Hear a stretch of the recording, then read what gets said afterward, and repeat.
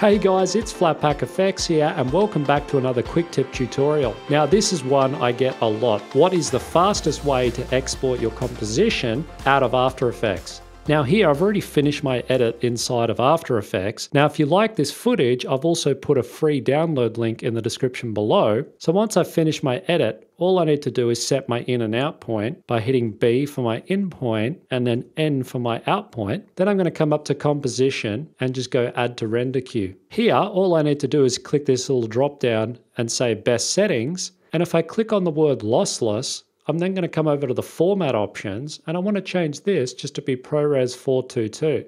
Then hit OK. If I click this, I can choose where I want to export the file to and then just simply render. So there you go guys, there's a really quick and easy way to export your composition out of After Effects. I hope you've learned something and I'll catch you in the next tutorial.